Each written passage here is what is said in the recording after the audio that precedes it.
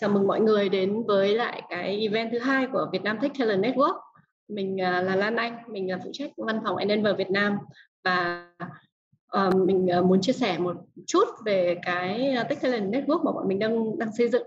Thì như mọi người biết, Endeavor là một cái tổ chức mà tập hợp hỗ trợ các doanh nhân để mà quy mô hóa công ty. Mình là một cái network mà những doanh nhân đi trước giúp doanh nhân đi sau, và network này là toàn cầu. Ở Việt Nam thì bọn mình đã hoạt động được gần 3 năm rồi, và trong năm vừa rồi thì bọn mình nhìn thấy một cái nhu cầu rất là lớn phải giúp các công ty xây dựng cái capacity của cái team về công nghệ. Chính vì thế nên là cái network của Tech Talent ra đời. Thì là để làm gì? Bọn mình muốn tập hợp những cái tài năng về công nghệ lại với nhau để mọi người biết về nhau, học hỏi từ nhau, học hỏi từ các doanh nhân và biết được rằng là trên thị trường đang diễn ra những cái gì, các công ty khởi nghiệp đang có những nhu cầu gì về nhân sự, hay là đang giải quyết những cái bài toán gì và mọi người có thể cùng nhau làm cái gì. Đấy là mục đích của Tech Talent Network. Thế thì hồi tháng 3 bọn mình đã tổ chức một cái event cũng virtual lần đầu tiên, và cũng được rất là nhiều người hưởng ứng, vì đây là cái mà bọn mình đem được đến những cái diễn giả mà chia sẻ được với các bạn nhiều cái bài học kinh nghiệm. Chính vậy nên là hôm nay thì bọn mình mời được anh Thuan Pham. Thì mọi người biết rồi, đã đọc về profile của anh Thuận rồi. Anh Thuận là một huyền thoại ở trong làng tech, và trước đây anh Thuận làm Uber và bây giờ thì đang lead cái team tech của Coupang. Thì mình sẽ không muốn nói nhiều nữa vì mình muốn giới thiệu anh Thuận và Linh. Linh là founder của Logivan. Linh hôm nay sẽ giúp Tech Talent Network để moderate cái buổi nói chuyện này. Thì em mời anh Thuận và Linh bắt đầu luôn ạ. Mình chia sẻ sơ một chút là cái flow của mình như thế này. Trong cái khoảng 30-40 phút đầu thì Linh sẽ trò chuyện, đặt câu hỏi cho anh Thuận. Sau đó mọi người có thể đặt câu hỏi cho anh Thuận qua cái màn hình chat, bất kỳ câu hỏi gì bọn mình, và sau đấy Linh sẽ chọn để mà hỏi anh Thuận. Bọn mình sẽ có tổng cộng là 90 phút. Thế bây giờ xin mời Linh và anh Thuận ạ. Vâng, em cảm ơn chị Lan Anh với introduction về Endeavor và Việt Nam Tech Talent. Bây giờ em sẽ switch qua ngôn ngữ là tiếng Anh để mà thuận tiện cho gọi là audience hôm nay của chúng ta. Okay, hi everyone. Thank you for joining us today for a fireside chat with anh Thuận. So my name is Linh and I'm the founder of Logivan, the truck hailing platform in Vietnam. So today I'll be moderating our chat and followed by open Q&A with anh Thuận. So you can type in your questions in the chat box so we can one of the largest and most exciting e-commerce companies in the world. It is known as the Amazon of South Korea. And recently in March 2021, Coupang has raised one of the biggest Asian IPOs since Alibaba's IPO. Only 10 years after the company was founded as a Groupon website in 2010. And before Coupang, Anh Thuận was also the chief technology officer at Uber, where he grew the technology team, the tech platforms and services company worth over $100 billion. All of that over his 7-year tenure. And before Uber, he spent 8 years at VMware, the pioneer of server virtualization technology that revolutionized IT and computing, where he led the engineering team of the virtual center and cloud management platform. Anh Thuận holds a master in computer science and engineering from MIT. So now let's get started. Anh Thuận, let's talk about your incredible journey from being an engineer to a CTO managing over 4,000 engineers at Uber. Yeah, sure. Well, first of all, though, thank you for the introduction, Lynn, and congratulations on your continued success with Logivan. I remember meeting you for the first time 4 years ago when you just launched the company, and it's very pleasing and impressive to actually see it continue to do very, very well and growing. There has to be a tremendous amount of smartness and grit and perseverance that goes into building a company like that for such a young founders like you. So congratulations, and I wish you continued success. Thank you very much. Okay, so now what would you like to talk about? So let's talk about your journey, being from an engineer to being a CTO that managed over 4,000 engineers at Uber. How did that happen? Oh, yeah. First of all, it happened with an epiphany long ago when I was working as an engineer in the mid 1990s at a company, a very hot company at the time called Silicon Graphics. We were literally inventing the future of building a technology called interactive TV, which is the precursor of what we enjoy in the internet today. We had implemented for a set of trial customer features such as video on demand, online interactive gaming, online shopping, etc. Everything that we take for granted today in internet. But remember, this is the time before the browser became available to the public. So there was no internet as we know it today. And yet in a private deployment, we can totally do this for 4,000 customers in that trial in Florida, as well as another trial in Tokyo, Japan. And so that project was a technical marvel, but unfortunately, it was a colossal commercial failure. Okay, and so, but the really interesting thing is what I got out of that project was an insight. At the end of that project, when that division was about to fold, I asked myself, okay, what happened here? We did something really amazing, but how come it didn't work? And then I realized that the business matters a lot more than the technology. You can have the most wonderful technology in the world, but if you don't address the business fundamental, which is price, you can have all the wonderful feature too, well ahead of its time, but if it's too expensive for the user, it wouldn't work. So you have to always prioritize the business before the technology. So that's one. The other epiphany is, as an engineer, I gave that team and that project my heart and soul for 15, 18 hours a day for the whole year. And in the end, I only, even though I won an award for the second best engineer in that division for the superstar, it didn't matter. I was just one portion of a much larger project. Nice. And so my epiphany was the person who I thought had the most impact on that project was the head of engineering. I don't know how he did it at the time, but he was able to grow an engineering team somehow, magically, voodoo magic, the way I naively thought. For some reason, he created an environment where we gave it everything we've got. I remember I got married that year and I forgo my honeymoon to go back to work on a Monday, right? And so, and that was, but how did he create that environment? I don't know, and I would never know. But it was such an inspiring thing for me that from that moment on, that goal became my North Star. How do I acquire that skill over my career to be able to lead a large, world-class, talented engineering organization to do very impactful thing? Because the limit of each individual is pretty small, but the impact of a collective can be enormous. But then you have to have the skill to be able to organize and leverage and and harness all of that capability. And so that was the epiphany that led me to the management job. And then the hard part was a 20-year journey to get there. And if you're interested, I can go into the process of that.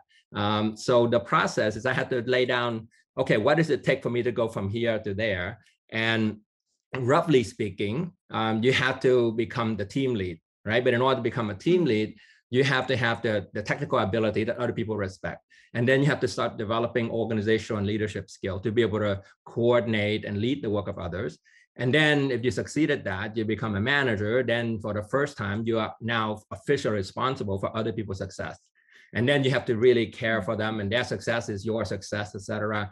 And then when you get to, and you're successful at that, then you get to a director level, a job where now you have to learn the skill to be able to lead a multi-level organization where you don't know some of the people. And eventually when you get to VP, you don't know most of the people you manage. And yet somehow you have to be able to navigate and inspire and channel everyone. And then, of course, at the executive level, you have to have the executive responsibility and accountability where everything is your fault and the buck had to stop with you. You have to take full responsibility for everything your team does, whether you have anything to do with it or not, right? So all those things have to be learned in layer and layer So that's what it takes to in terms of the process to get there. And then there's a matter of what path do you choose to get there.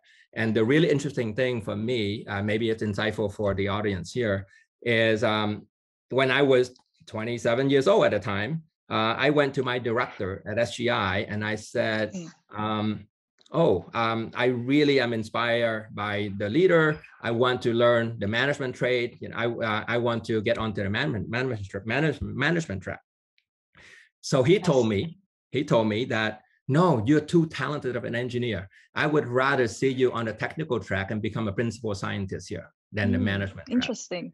I walk away from that meeting knowing I will quit, and I quit 2 weeks later, right? And then the key thing is, if you know what you want and the path isn't available for you and management or leadership isn't aligned with your goals and ambition, you have to beat your own path to find your way.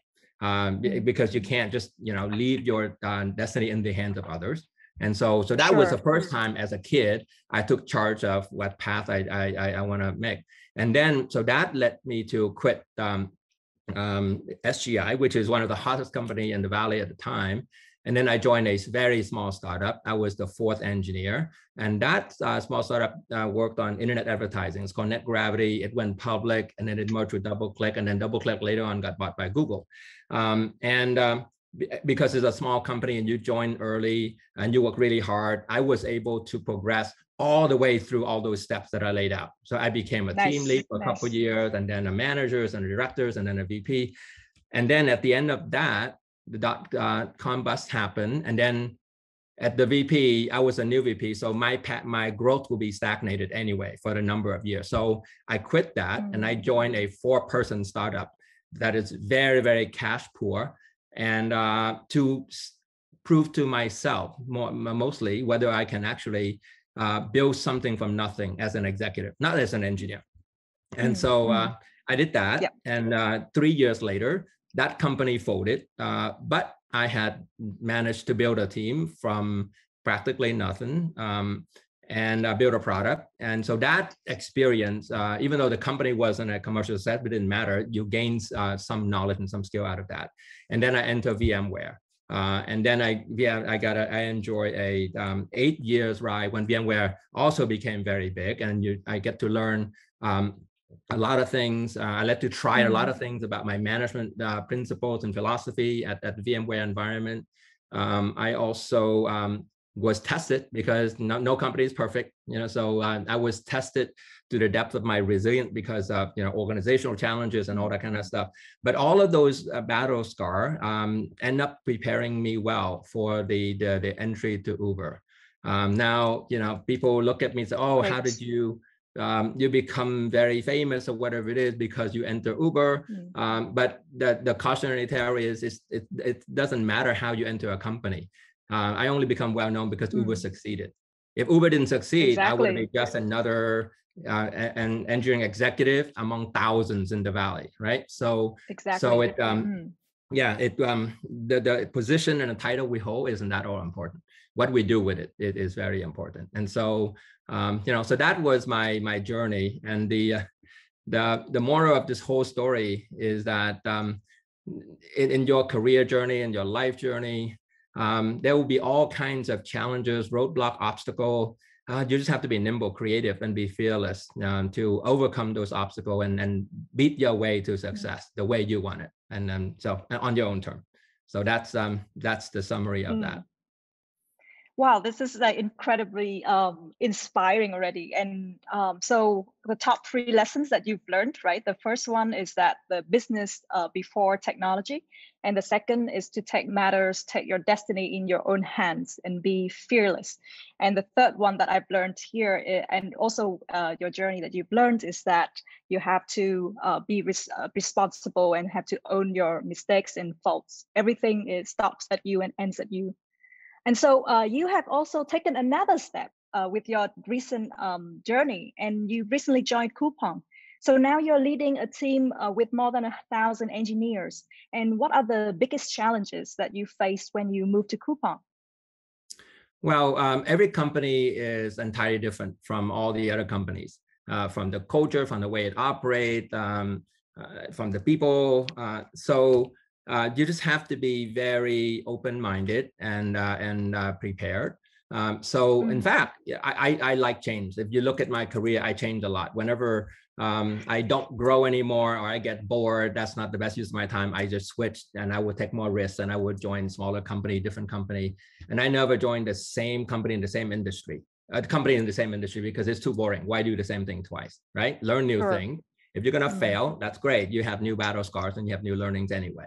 So, but the best difference of going from one company to another, especially into Coupang, is you have new problem to solve, entirely new domain. I have grown up solving internet advertising problem, interactive media problem, even computing infrastructure problem, internet advertising, and consumer platforms like Uber, where mobilities and all of that. And I've never done e-commerce. So here's an opportunity to actually expose yourself to a whole new set of problem to solve, which is super interesting, make your brain cell grow, make you a little scared, but it's all part of growth anyway. So that's, and then you get to make new friends. You always get to make new friends and build new relationship, which is really, really wonderful. So your network of people that you really admire, respect, and care for just keep on growing. And so, and then and another rule of thumb I use is when I go into companies, don't assume that you come in and you have all the answer. No matter how accomplished you are, no matter how experienced you are, you gotta be absolutely humble. And I have a phrase that I use to remind myself all the time: you've got to respect the history. Every company has challenges, but the challenges you face coming in is good, because if the company has no problem, you wouldn't be hired in the first place to help solve any of it. Right? So when you come in, you expect to come in to solve some problem, but the most important thing is you have to respect the history. You have to really dig in and understand how things got there. And then I've seen many failed leader comes in, guns blazing, chest thumping, and say, wow, I'm really smart. I've done this, I know it. And I look at the thing and they just prescribe solution. And it turns out that those are just Band-Aid. They don't really understand the root cause of it. Right? They might put out that fire, but something else will be springing up anyway. So you really got to dig in, understand the root cause of that, and then work with the people around you in that company who have the history, who have the context, to really solve the problem for real. And to do that takes a huge amount of humility, right? That you have to restrain yourself and just view that all the experience that you have are basically the tools and that you collected in your bags of tricks. And then whatever tool you pull out of that bags of trick to use is dependent on the situation. And to figure out what tool you need to use, you have to really understand that situation, right? And so respecting history is a very, very important thing. So that's what I find really interesting about Coupang. And in terms of the challenges of Coupang, it has been very, very successful at delivering amazing customer service and speed of delivery and the type of product offering. But because it's done that for quite some time, it accumulated a fair amount of technical debt, organizational debt, and let's be clear, some amount of debt is very healthy anyway. Right? We all carry some debt, because with that you get speed to market, you get to compress time, and however, debt has to be managed properly. That you have to pay down the debt, you have to strategically make the right call at the right time, so that you can retire some of the debt in order to continue to enable you to execute well, as well as giving you some headroom to accumulate new debt in order to grow faster in some other area. So my job and the challenge has been how to basically make sense out of all that, and how to work with my leadership team to up levels our capabilities from area of talents, vision, process, tooling, infrastructure, et cetera, to enable all of us to be even more effective and move even faster to deliver more for the business. So it's not about just the speed, it's about the throughput of what you can deliver as a team.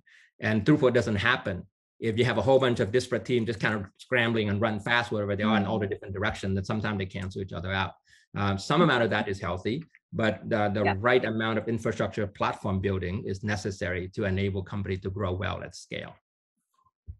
Wow, nice. So when you moved to Coupang, right, the challenges were technical debts, and then you helped the team to clean up those debts and move at a faster speed and throughput and innovation as well. So let's talk a bit about innovation in Coupang, right? So um, it seems like it's grown tremendously due to bold decisions and investments in logistics and technology. So could you share with us on how your team is using technology to innovate in such a complex field such as logistics here? Yeah, sure. Let's be clear. I mean, the Coupang, as well as many other companies that are very successful, they're very successful not primarily because of the technology. Technology is secondary. Technology is a tool.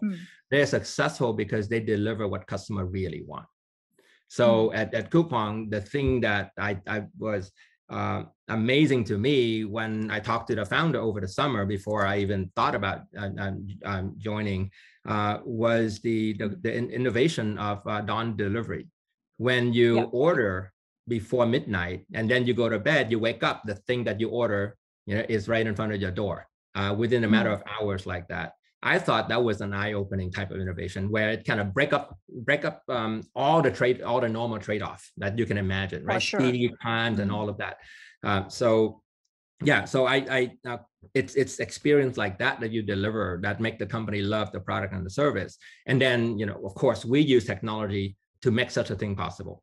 And so, and of course, if you think about it, the technology is really cool. But when you want to break down to it, it's actually very logical, right? In the fulfillment center, in the logistic chain, you have applications and services that allow people, our employee, to basically pick, pack, manage inventory, store, transport, and ultimately make delivery. And of course, we use a lot of data science in order to analyze the entire logistic chain to find out where the bottlenecks are, where we can improve, and we constantly tune it in order to make it better and faster and more efficient. We use a fair amount of robotic to assist our employees anyway in the logistics center, from automatic conveyor belt to route and sort packages to even put labels and into bags and stuff like that. So a lot of that actually helped us gain a lot of efficiency in order to be able to deliver more value for our customer. So the technology basically is used to enable all of that. And it's really, really cool to kind of go in and see all of that at work. And but just like everything else, when you break down to just the basic, the technology is, pretty straightforward, but how you put it all together to build an amazing business and service that a customer loves, that's the hard part. How do you continue to maintain that obsession toward the customer experience? That's the thing that actually makes companies successful. For sure.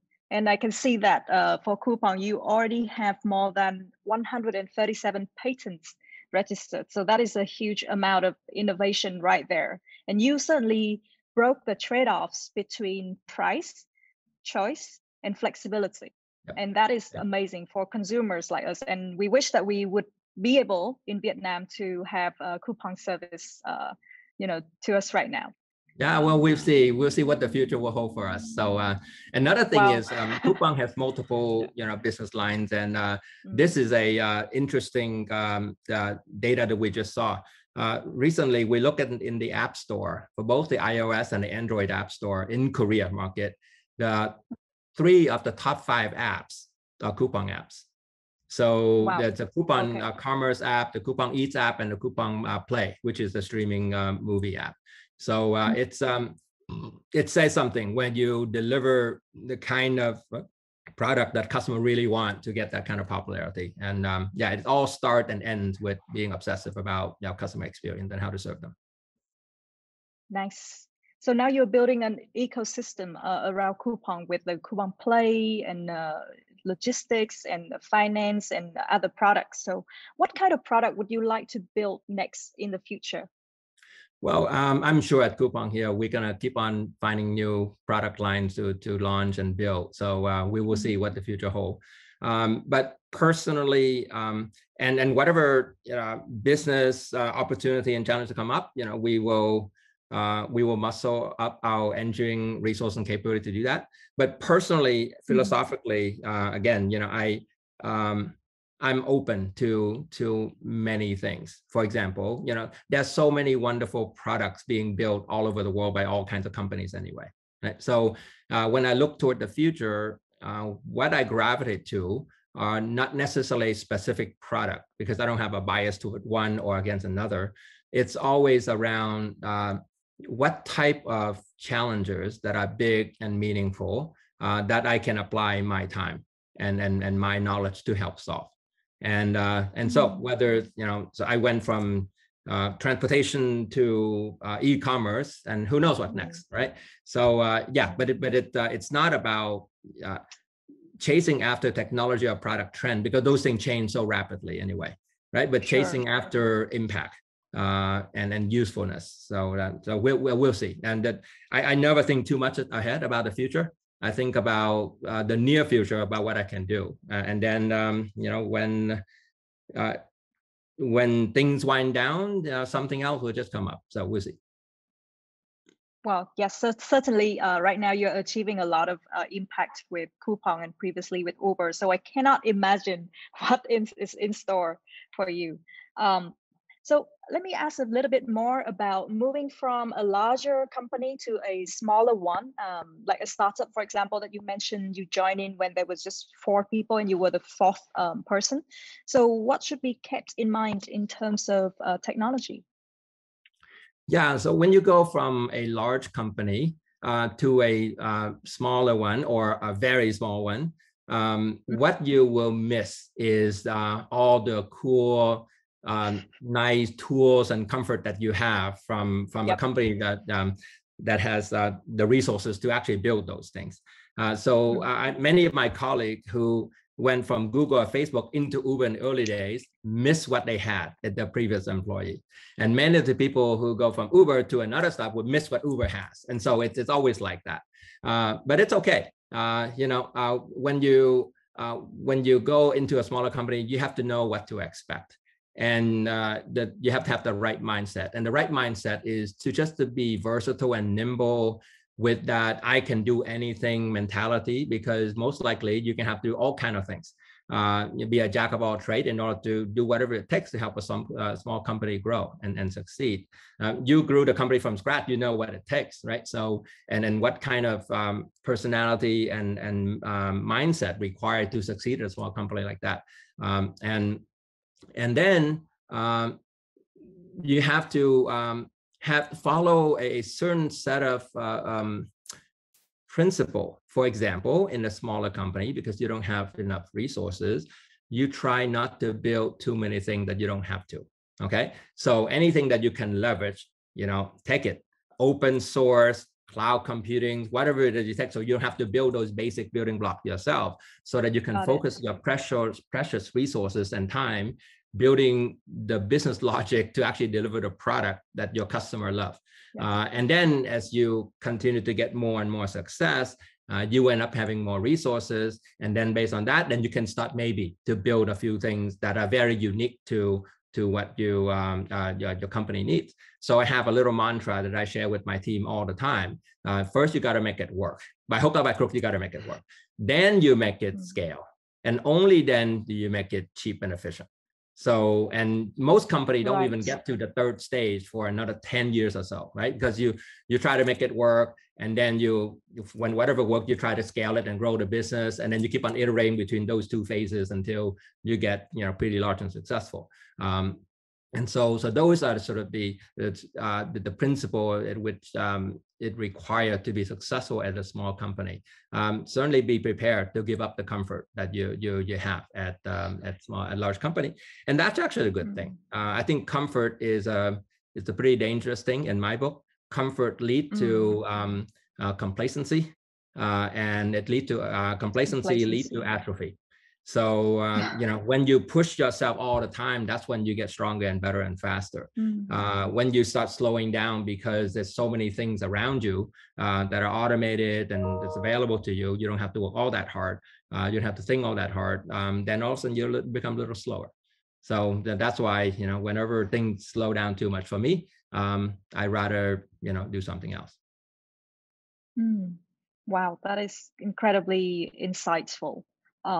So how do you keep updated with the latest tech trends? What are your top resources, your go-to resources? Okay, so my top go-to resources are my friends. My friends who are at the top tier of the technical ladders. Some of them are working with me right here at Coupang, where I meet with them on a weekly basis and personally one-on-one every 2 weeks. So I'm on top of all the things that they're thinking about. And because they're very, very senior architect level engineer, they think a lot about technology and business at the same time. And so I feel like every time I talk to them as a group or as individual, I learn a ton and I grow new brain cells just by being in their presence and have these conversations with them. And beyond that, I also have my network of top technical talents and friends from past companies that are all over the valley. So whenever I need to know about something, I would call them up and chat. And in a very short amount of time, I would learn all that I needed to know about whatever technology trend that might matter to what I need to the problem I need to solve. And so once again, I don't primarily chase technology trend because technology trend will also come and go. I basically would look at whatever technology trend that is actually most relevant to the problem I have to solve at hand. And then based on that, whatever I need to know, for example, about machine learnings, about stream processing, or whatever it is, I would call the right friends and get up to date pretty quickly on those. Okay, so that is relying on your circle. So how do you build those kind of like circles in the first place? Because, right now in Vietnam, we are hosting and trying to build a Vietnam tech talent network. Yeah, there are, and for me, because I've been around such a long time that I know so many people in the tech industry, but there are more efficient way for people to do that. For example, there are lots of special interest group within every technology field anyway, right? If you're like, for example, Apache Hadoop, there's a whole community for that. If you like, machine learning, there's a whole new community for that. It's all over the internet. You basically subscribe to whatever group it is, and then get to know all the people there and network and learn from them. So it's not all that hard. And there are trade groups, there are conferences. There are tech talks, there are all of these gatherings that you have to just subscribe and learn from one another and then build these professional networks. But even before the internet, make it super easy. Back then, when you go to conferences, they're all these birds of a feathers group, right? Where people with a certain special interest in the subfield for that particular topic will get together, and then they exchange contacts and build relationship and start to build your network. So it's a network that is very intelligent, right? So because none of us know everything, and these days, LinkedIn also make it super easy to discover people as well. So there are many ways to do that. You just have to be a bit resourceful. Exactly. So be resourceful, get yourself out there, connect with like-minded technology groups, and also to really dig deep into what business problems that companies are facing and how you can help with that. Very interesting. So thank you for sharing about your journey so far. And I'm sure this is incredibly inspiring to the young engineers and entrepreneurs out there. So let's shift a little bit more about engineering culture and leadership. So how do you define a good culture for a company? Well, every company has its own culture and its own feel. Let me also make a meta point here. Culture is a collective behavior by a group of people. If you're not intentionally defining the culture, you're going to get a culture anyway, and it might not be the one that you like, right? So, for sure. So it's very important to be very intentional about defining what culture you want for your company, especially as a founder. I'm sure you have that for your company as well. So if you look at many companies I've been with, for example, Uber has 14 cultural value in the early days. And Coupang has 15 leadership principle, and everybody knows about the Netflix culture by reading the very famous deck on freedom and responsibility, right? So that is all of these. And what's really important isn't what's written on paper, but it's how you practice it, okay? How you actually work those cultures, values, principle into everything that you do. So your behavior as individual, as team, as a company, embody those values all the time, most consistently. And so at Uber, at Coupang, where I personally, get to see this, it's worked into the conversation. We cite cultural value in our conversation with each other. Nice. We have interview module where we have to cover not only the technical capability and business acumen of the candidate, but also the cultural alignment as well. And then we have all these, cultural value we recommend to groups, and a interviewer is assigned to that one particular group to check out several of those cultural values. So we have to actually want, for those companies to succeed and to continue to attract people who share those same value, you have to be very rigorous about screening for it, and also enforcing it. What I mean by that is when you see someone behave in a way that are counter to your value, you have to step in and course correct that, and you tell that person that's not okay, right? Culture is about what you're willing to live and set forth, but also enforce as well. Okay, so that's a very important thing. Very important to preach it. So it's like culture, it's strategy for breakfast, right? So how do you keep doubling down into your efforts in building the culture, as in like improving the culture to align it with what you write on paper all the time? Could you share more specific examples? Yeah. For example, so at the company wide, there are these leadership principles, which I share with you all that we live by those values. Okay, and then when we make decision, we cite the reason when we make those decisions that are aligned with those values. We make the decision because it fit this cultural value. Okay, all that, and then within the engineering organization that I'm responsible for, I also added some additional thing. On top of the cultural value that apply company-wide, and the value that I espouse in my engineering team, starting with the leadership team and cascading downward, one of selflessness, where we view ourselves as being here to serve others. We put our customer and our company first, our team second, and ourselves last, right? So that kind of mindset will cause us to optimize for the business. So that, and then that aligned with the company-wide value of, that have a company-wide perspective, for example, right? And also customer obsession. All of those things are very aligned, but you enforce it more at the local level. Now, and on top of the company value, the second one that I value within engineering team culture is teamwork. Because everything we do is very, very complex. And I don't want to see cases where people work against one another.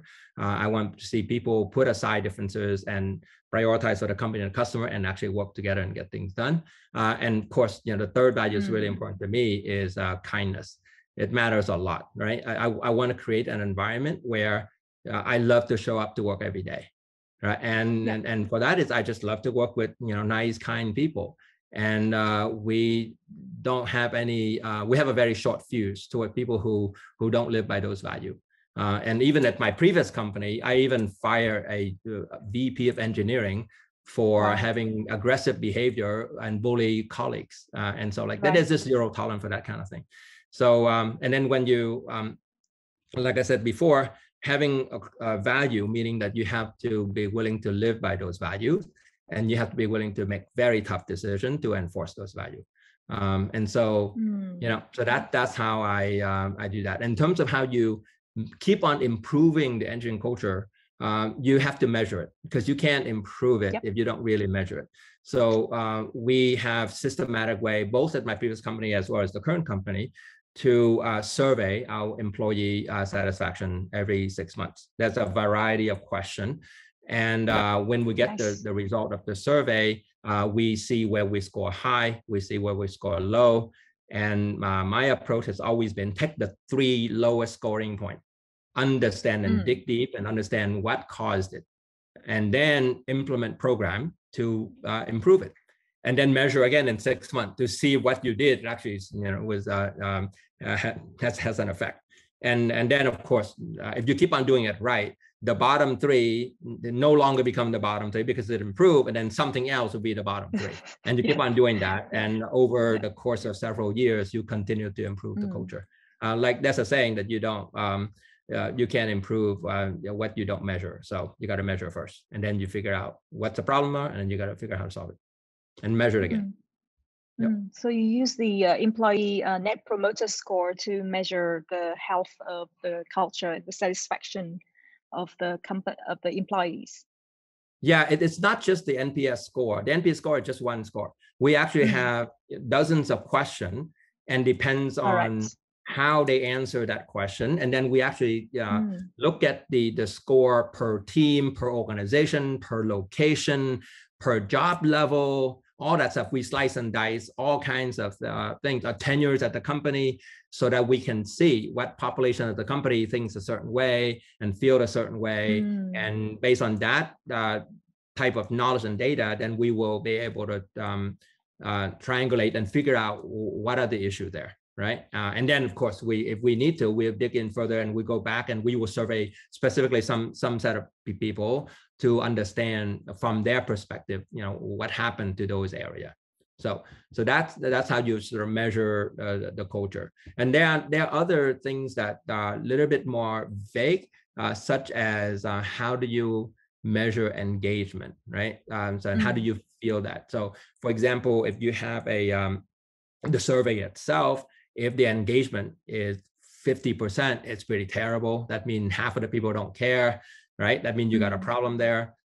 If I'm used to having a very high engagement workforce in the past company where high 80% or low 90% people respond. Wow. That means everybody cared to give the feedback.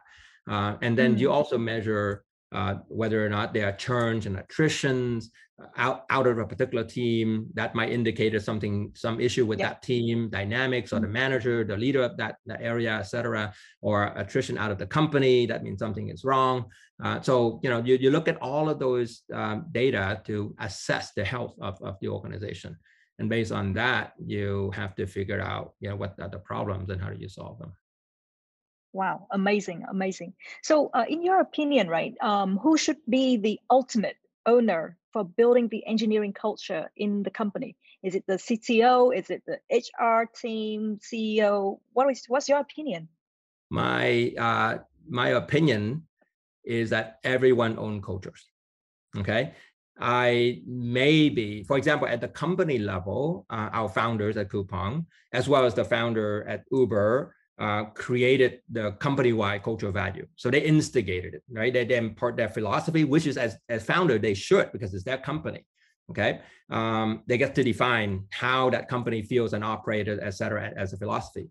As an engineering leader, I do similar things, right? I basically impart my preferences of how the engineering team culture should feel like on top of the company-wide culture, which is what I shared with you just earlier, okay? But then after that, everybody owns the culture, because I'm not the only one, and I cannot be the one to enforce the culture. If the culture is the collective behavior, all of us ultimately have to believe in it. All of us have to defend it, have to live those values, and have to call each other out when you see violations of those values. And I think that is the most important thing. I saw your LinkedIn post where you quote me earlier, right? Leadership is about people doing the right thing in your absence. And that culture is exactly the same thing. When you establish the right culture, the right thing just happens. It doesn't matter who's in charge, because everyone value that culture. Everybody cares about maintaining that culture, enhance that culture. By the way, culture also morph and change over time. And hopefully as they change, it actually get better and not worse. Okay. And so, because every time you bring in a new employee, that person has a different perspective, okay? But that person, because you screen it properly, kind of align with your values anyway, right? Remember what I shared earlier about interviewing for the cultural fit, cultural alignment. And then that person might have some really great insight and approach and method or whatever it is that actually can add to the mix and make the culture richer, make the process a little bit better. And so if you do it right, the culture continue to improve and enhance over time. But everybody needs to own culture. It's not the job of any one person. No one can actually do it by themselves. Yes. So talking about screening candidates to align with cultures, how do you recruit the top tech talents in the market? I know that in technology, some superstars can be a little bit eccentric. So how do you balance out between talents and culture here? And more importantly, I guess this is a very interesting question, is that how do you recruit the CTO and the top tech talents? Sure. Okay, it's a very nuanced answer. Okay, so well, first of all, people can be eccentric and it's fine, but it can be a jerk. That's not fine in any culture that I'm involved with. Okay, because we all need to work together to get things done, and having people who are abrasive, who are bullying others and stuff like that is just going to destroy the dynamic and the culture of the fabric of the team, and that's never acceptable. Eccentric is fine, So, but in terms of hiring the top talent, okay. So the nuance here is my answer is actually it depends. It depends on what stage your company is in. Let's say if you're a very early stage company, you don't have the brand, you don't have any cachet at all, you don't have money, you're full of risk. People who are top talent at top companies won't need to jump out of their company and take all these risks and join a fly-by-night company and might fold, right? They just don't need to, because in their position with their talent, many other companies can provide better alternative for them, where they can get big pay package without taking that kind of a risk, right? So for a very small company, the first starting out, you have to just hire people who are good enough for that stage of the company. Again, it's being sort of very modest and being very realistic about what you can afford, and just aim for the kind of talent that will carry you for a couple of years. And then if the company continue to grow, and if those talent continue to grow with the company as they help the company succeed, that's all great. Okay. But if they don't, you have to make a very, very hard decision to swap and to up level. Okay. So using my own personal experience, remember that failed startup that I shared with you in my journey. Okay. Yep. So I had to, it has no money, very little money. And to the point where I had to hire my first 2 engineers by posting job on a community job board, right? Craigslist. And then I couldn't afford recruiter, couldn't afford anything. And yet you're able to find some decent engineer in that early stage. And then I was able to pull in a few friends from my network who trust me, who come in because I'm there. And then we all build things together. The company didn't go anywhere, but we learned a ton. And then we all end up going to other companies together, like VMware. Okay, so that was one thing. Another example is when, and by the way, I was able to, that company was able to get me back then because I was a nobody, right? I was the one who need to prove myself. Jumping out of DoubleClick, I need to prove myself. So I take that risk, and because I have something that I want to do with that company. So you have to align what the company needs with what the candidate is motivated to do as well, right? So do you get that? And yeah, but and then at Uber, that was another case where I joined when it was very, very small, but by that time I already had all the knowledge. So even though the company was very small, I walked away from a team of nearly 1,000, 800, 900 people into a team of 40 people. It didn't matter. Like I said, it doesn't matter what position you hold, it's what you do with it. And then as the company get larger and larger, you still able to grow and scale and make the right decision, right, for the company. So that's how you kind of look at it. And then within the context of Uber, I have another example to share, which is the head of infrastructure at Uber at the time. That is a very critical position, because if the infrastructure doesn't work and doesn't scale, nothing would be reliable, right? You don't have a service to offer the people 24/7 all over the world. And the company was exploding in terms of growth, okay, exponential. So, and people don't grow at an exponential pace. Not even the smartest people. If they are not experienced, if they haven't gone through, they haven't been battle tested, they just can't grow at that pace. And so when I came in, I inherited a infrastructure with a leader who was very good at keeping machines running, you know, because he was a DevOps kind of person. And then very quickly, I realized that if I stick with that person, we're all gonna die, because that person has no knowledge of building infrastructure in terms of infrastructure software to scale the company, to enable the company to get to the next level of scale. And so as the company was growing very, very quickly, we reached that point where we're all gonna die, right? If we don't make changes. So I had to bring in another infrastructure leader to actually, who's very specialized in building infrastructure software. And then no one got fired. So that person went to the side and did some other job. The new leader comes in. And then that person led the infrastructure team for about 15 months and started to build really, really good software, but that person lacked the operational skill at scale.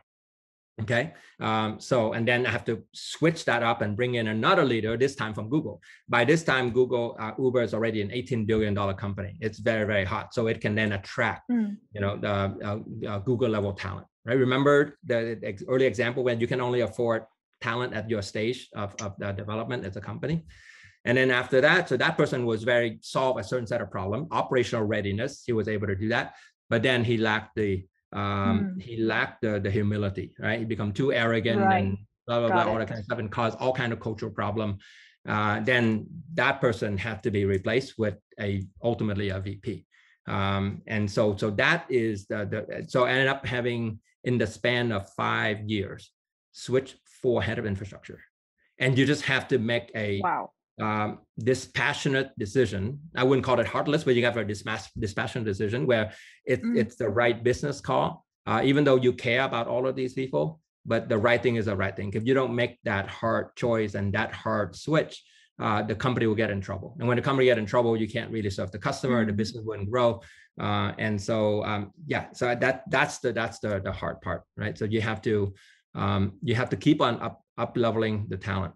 And then in terms of, you know, hiring the CTO or any tech talent, really, hire what you can afford at the stage of your company, and hire for maybe a 2 years headroom.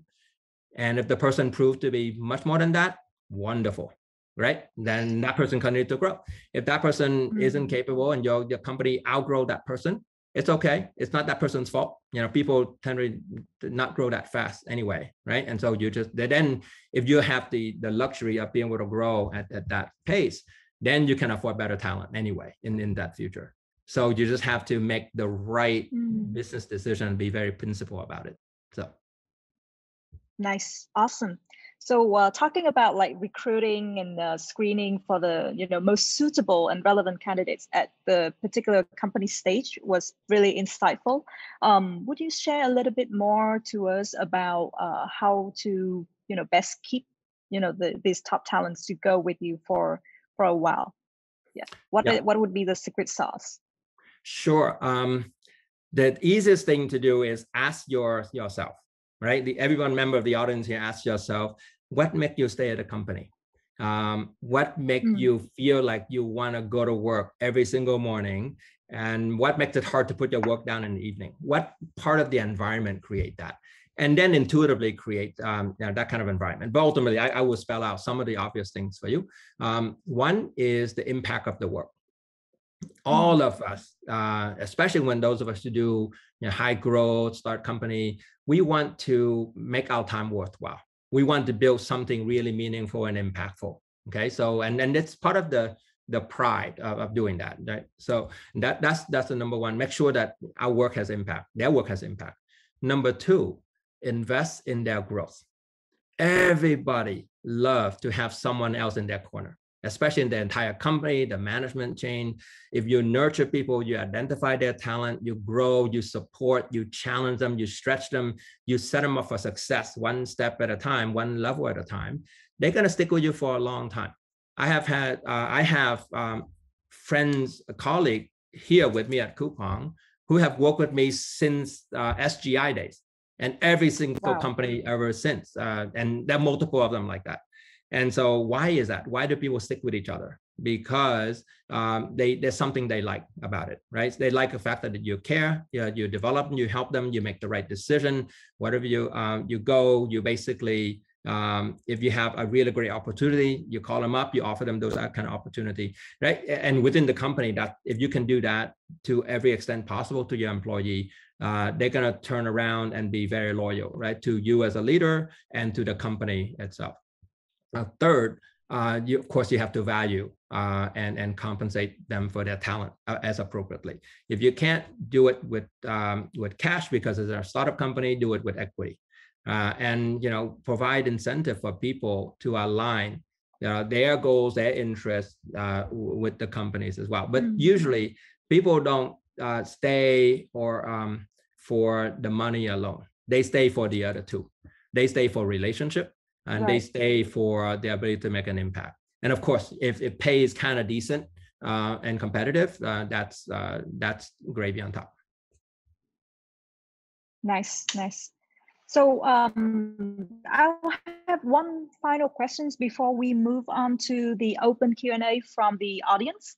How do you typically manage multiple stakeholders within the organizations, especially between management requests versus engineering preferences? So how do you settle the final decision that makes everyone happy? Okay, it's the last phrase that is a problem, right? When you make tough decisions, not everyone is going to be happy. And it's actually, it's a normal and a healthy thing that they're always competing interests.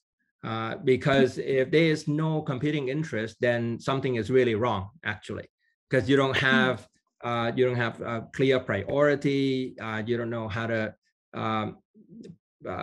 make decisions and whatever it is that's going on. You might not have a compelling problem to solve. With every challenges, they come up because of the need to solve something and the constraint that you face. The constraint could be time, resource, and talent, et cetera, okay? So based on that, and then throughout the life of a journey of a successful company, you have to make many tough decisions, right, to keep the company succeed. And those decisions are hard, and they never make everyone happy.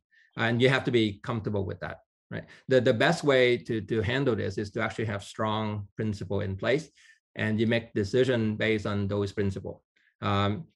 It's much better to be right when you make a business decision and then to be well liked by everyone. Okay. Yeah. So I'm not paid to be, if I'm doing my job well, a lot of people are going to like me, but my goal in life isn't going to make 100% of people like me, because I'll be pandering to every single one of them, and I'm going to abandon all kinds of principles, and I'm going to make bad decisions, right? Because you can't please everyone in life. And so, but it's much better to stick to your principle and use those principles to guide you to make the right decision. And so the tip that I would have for the audience here is, in order to make that kind of decision, is always put the customer and the business first. That is the number one thing, right? Our customer is our boss. If they don't pay to use our services, we have no revenue, we can't pay anybody's salary, none of that will succeed. Every company exists to serve the customer. So never forget that, okay? And as an employee, we put the business and the customer first, and that we have to solve for that first, right? And so whenever a requirement comes in, we have to ask ourselves, why is it important? Why is it important for the business? Why is it important for the company? Before we even think about whether we can do it or not and what constraint we have, right? So that's the number one thing. Number two, then you understand, what and how things can be done with the constraint of resources and time within the technology organization that I talk about, right? But you can talk about the legal organizations or op organization, whatever. But everybody gets constrained of resource and time. And then, but based on that, you basically can figure it out based on the business requirement and the feature requirement. what can you really do? And what are the ranges of things you can do that you have to make some trade-off?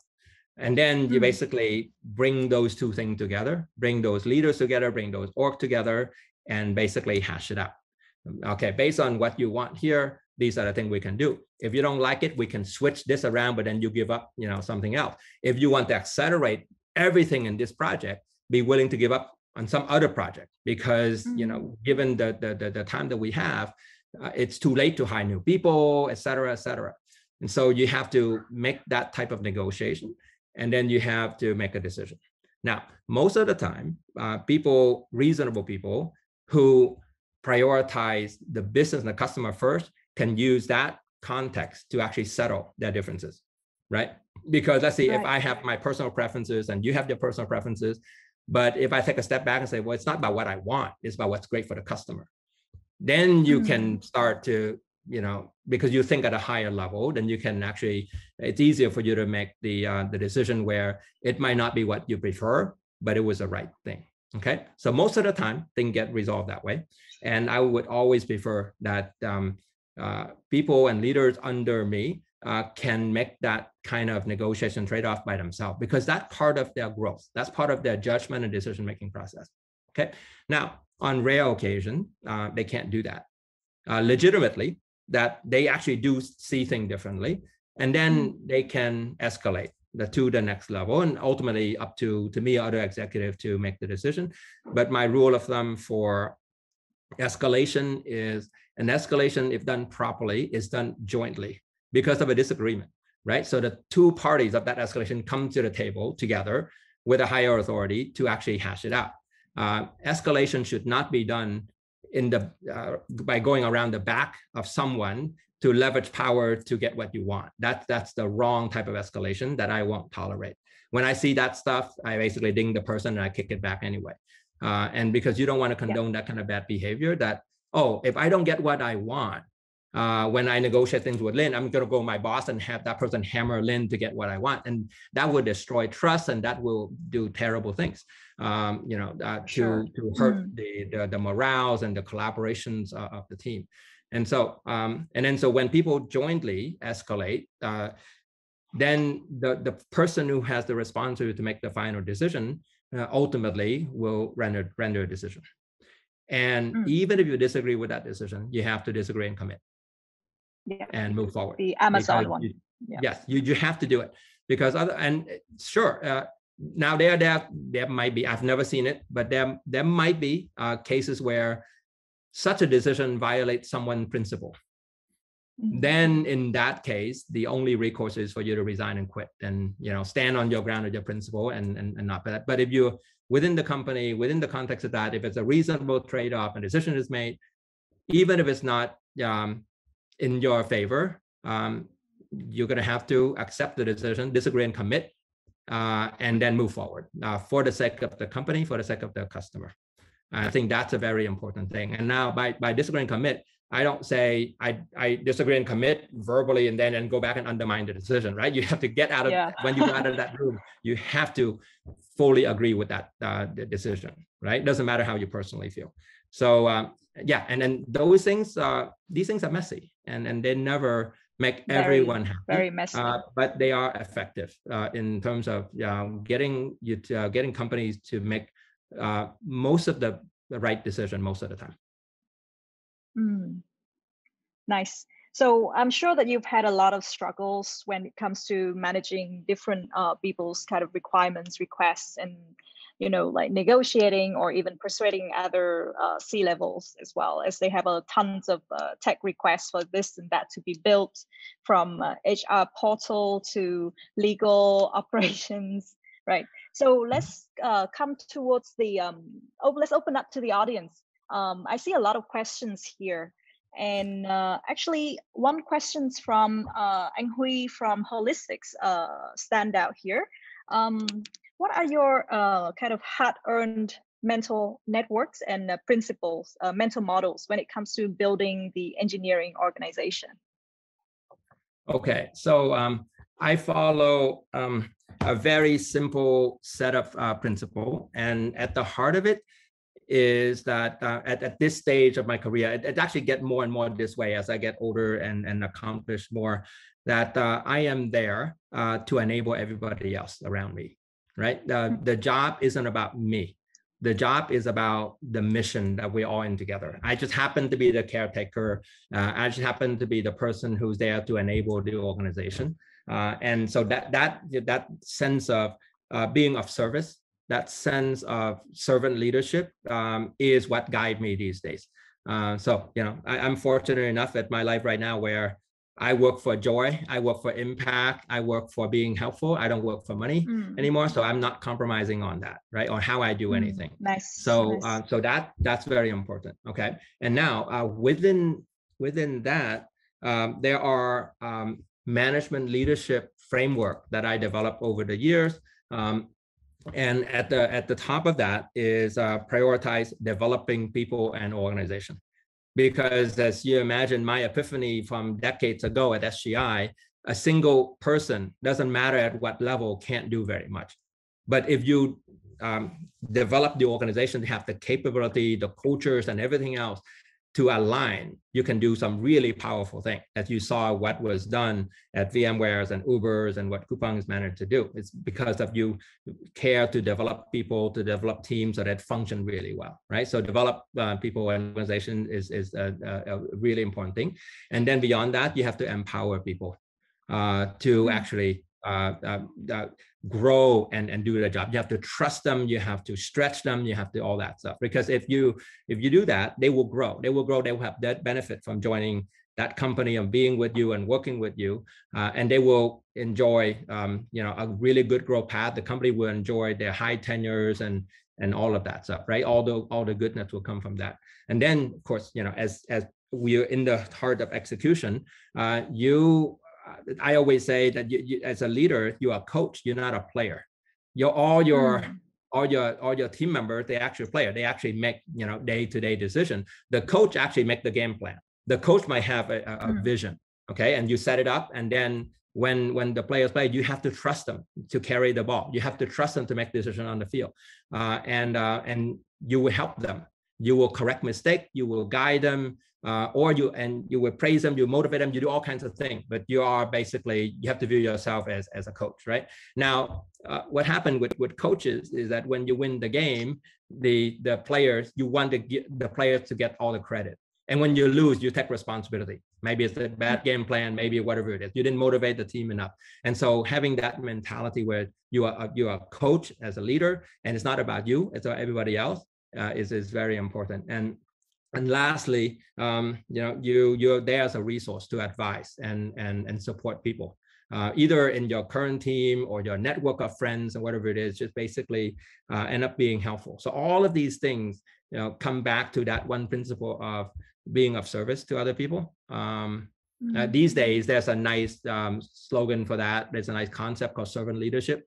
But over the decades, I've sort of practiced that, right? How can I, through the way I do my job, be more as helpful to people as possible, and that has proven to be a pretty successful experiment thus far. So, and I'm going to keep on doing that.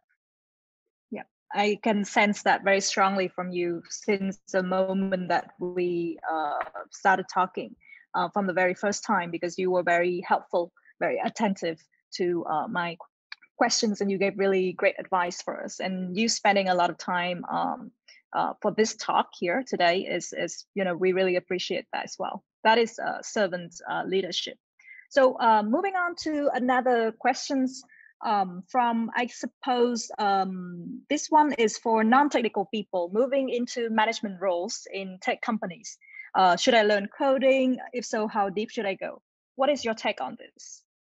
Yeah, and I think it was captured in part of the answer earlier in my journey of growing from an engineer to a CTO that you asked earlier.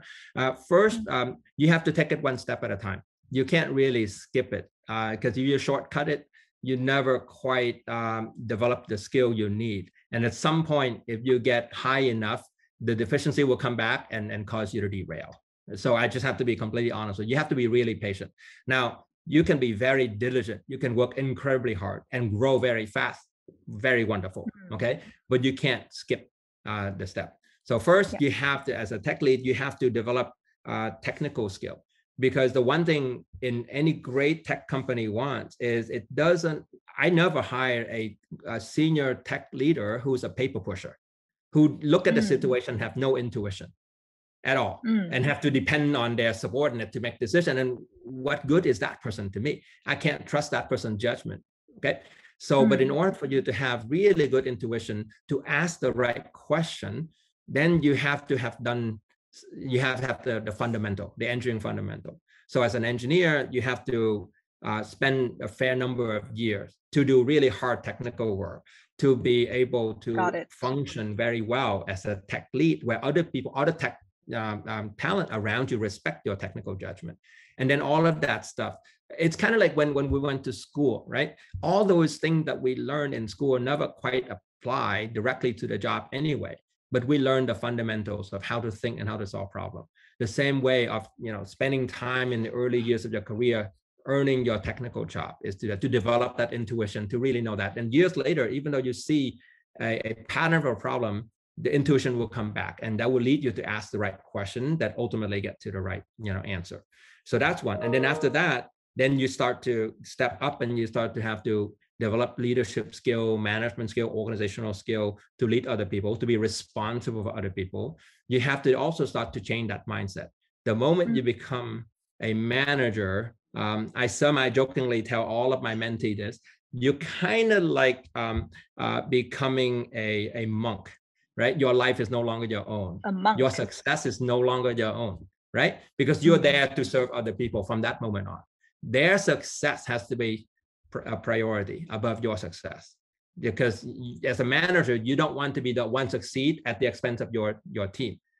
You have to enable them to succeed, and as a result, you can be viewed as being successful, right? Because that's how you actually scale. And then you have to start learning to do that with your direct report. And then when you become the second or third line manager, you have to find out the skill to do that with 2, 3, 4 levels down, where people can still align, but don't know you anymore, and you don't know them anymore, right? That get harder and harder.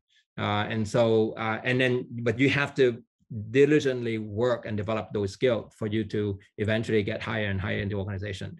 And if you skip any one of those things, eventually you will get to the Peter principle, right? You get to the point where you don't have the skill, and then bad things happen.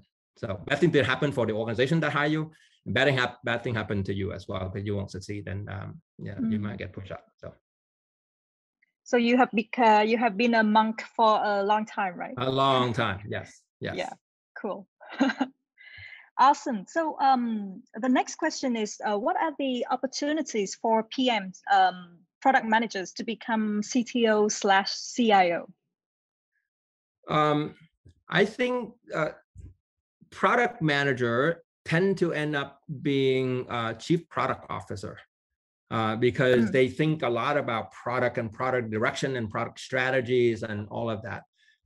And the CTO tend to be more like technology vision and probably engineering execution, right? So that's that. I find very rare that a product person end up being CTO. They can certainly be CIO. They can certainly be COO. They can certainly be CPO.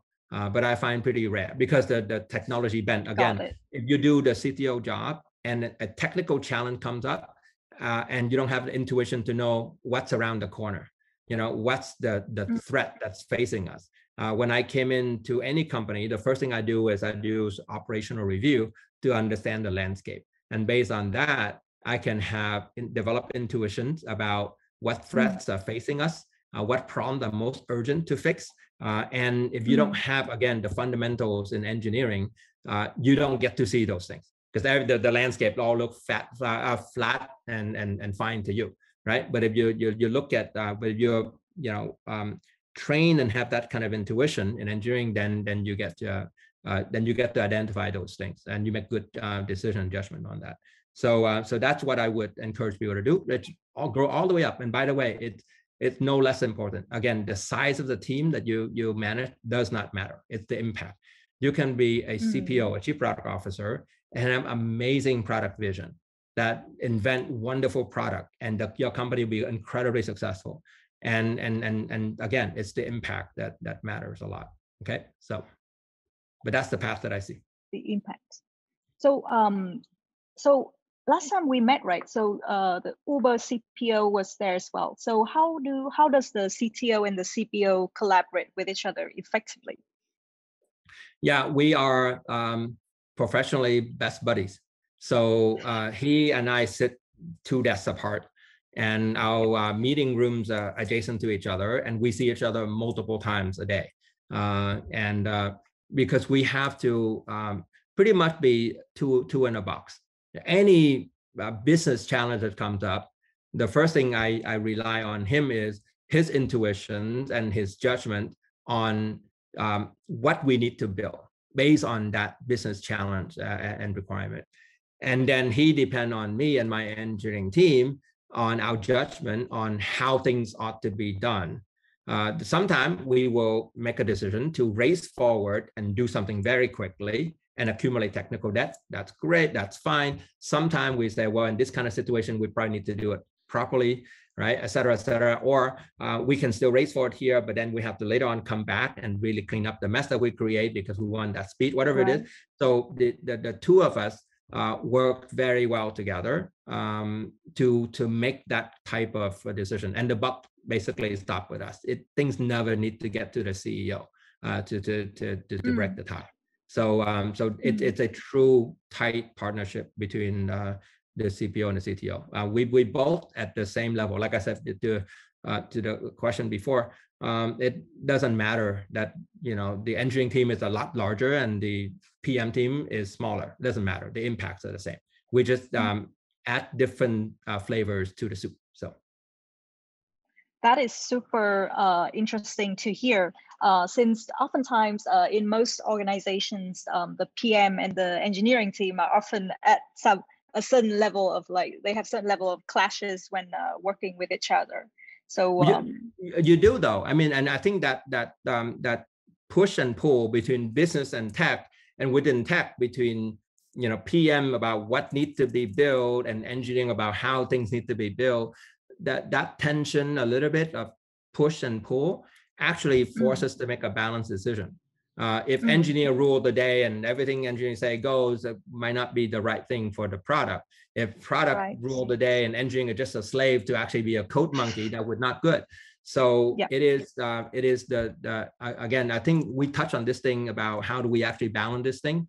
No one ultimately is always happy. It's always how to strike the right balance and the right trade-off, and that some amount of tension is necessary. In fact, my buddy, the CPO at Uber, and me, we don't always agree on things at the get-go, but we always come out on the same page after we hash things out with our team and compromise and make the right business decision. Amazing. Okay, so the next questions, nowadays tech teams use so many SaaS tools that a big task is managing all the vendors, tech spend, and deciding where to invest in the tools and versus building in-house. What is the best way to approach this? Do you need a specific team for this? Yeah, usually the infrastructure team is the team that look at all the tooling and the technology, open source technology that we can use to power the company. There may be business-oriented operational tool that is needed, right? That is pushed on by the operation side, and then we have to make the right judgment about what tool we need to build. Sometimes the IT department can actually do that as well. For example, if you need a ticketing system, the IT department can actually get Jira, whatever, and implement that and roll it out. A lot of business processing tool can be done with the IT organization. Engineer tend to worry about the kind of tooling for the production environment. So that is the division of responsibility. And so again, the rule of thumb is you got to understand what stage your company is in. These days, I always favor buying before you build, because money you have, time is very precious. money you have by revenue, by even raising money, whatever it is. And of course, you don't want to be wasteful. You want to spend the right amount of money buying the right tool to save the precious development time that you have to actually build feature for your business that the customer wants. Who wants to build a ticketing system, right? Who want to build all those things that add no value to the business? So use that. But of course, you have to keep an eye on how to use those tools efficiently, okay? So that you don't burn money unnecessarily. Now, if your company happen to be very fortunate and get really large very fast, then some of those tools can become very expensive. So at that point, then you will have the resources to hire engineer and all that stuff in order to customize certain set of tool for yourself. At Uber, we did that quite a bit, actually. For example, no amount of ticketing solution actually work for the millions of customers that rise on our system every day, because we have our certain workflow and everything else. So we end up having to build a lot of that stuff ourselves. You know, and even the pickup drop-off point, we can't use Google Map, you know, very well either, because it's customized for normal usage. For us, it's very specific to, you know, the driver picking up and dropping off passengers, about where it's allowed in the city. We have to know the city and the point of interest very well. So all of those things, you outgrew whatever the stuff that you can buy. And then at that scale, you have to investing to build it yourself in a better way. So again, you know, going back to that mantra, make it work before you make it scale, before you make it cheap. So first, when you just start out, just make it work. Just buy, you know, leverage open source, do whatever it takes to actually build the business solution you need to sell to your customer. And when you get certain level of success, then you can have the elbow room and the flexibility and the resources to start building some of the thing in-house. And make that choice slowly and judiciously, is my advice. Awesome, awesome. We now have 4 minutes left until the closing. So I would like to ask one final question from Charles Lee Coder School. What are the best books about engineering leadership or company culture that you would recommend to the Vietnam Tech Network here today? Okay, so the #1 book on my list that I recommend to all my mentees and even my organization here is the Multiplier. It's by Liz Wiseman. The Multiplier. It talks about the concept of how, as leader in the organization, their behavior that we exhibit that enhance the collective intelligence of the organization. You want to be, as I quote the book, a genius maker. Not merely the genius yourself, right? You have to multiply the intelligence of your team. Conversely, there are also traits and behaviors that diminish the intelligence and the capability of the team, that demotivate people. And so you gotta, if you read that book and pay attention to it, it becomes a really good source of reference. And over time, if you become aware of those tendencies and you minimize your diminishing tendency and then maximize and enhance your multiplier tendency, you end up having a much better, more energetic team. So that's a really good book. I recommend one book. That would be that. There are many more interesting things though. So how about 2 other books? So let's make it 3. Yeah. So another one is actually the book by Adam Grant called Give and Take.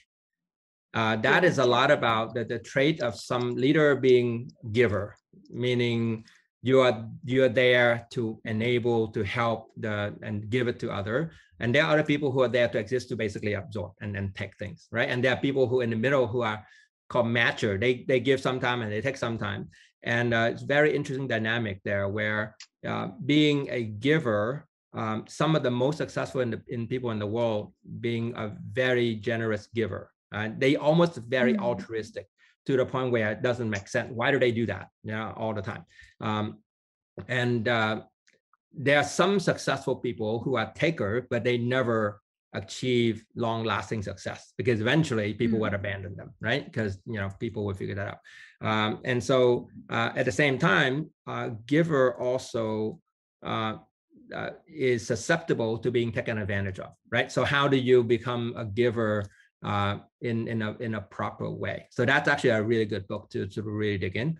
And then the third one would be The 5 Dysfunctions of a Team by Patrick Lencioni, or there's a book also by Lencioni called The Advantage that actually summarize a bunch of his book into one. So if you want to read one book by him, The Advantage actually capture a lot of these concepts about organizational behaviors and all that. And if I throw in the bonus one, which is an important concept that actually have an old book by Hersey, and that is called situational leadership. That's a very important concept too, because everything in life is situational.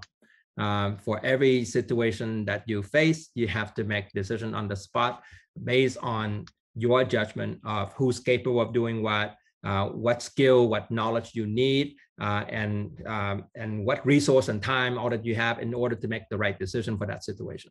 So having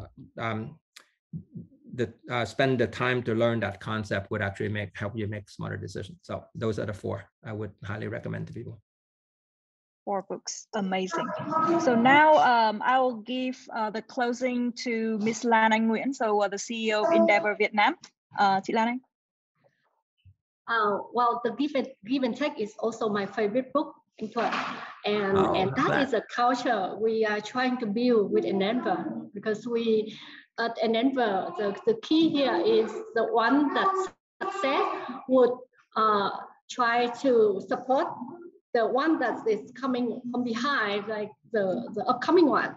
So, and I just want to take a few minutes to acknowledge and for joining Vietnam Tech Talent Network and helping us. You are giving a lot with this talk, and everyone, we have recording of this session today, and we will share later. And a little bit about Vietnam Tech Talent Network. We are trying to build a network of tech talents, and you would have to be at least product managers up and CTO to join the network and to learn from mentors like Anh Thuận. So in the future, Anh Thuận have agreed to support us. Right now he's too busy and he cannot give one-on-one coaching, but he would support with group coaching. And of course, when we can build the network later on, this is a very early day for us to build this network, but we hope that you will join us. We'll have a link in our website, Endeavor Vietnam.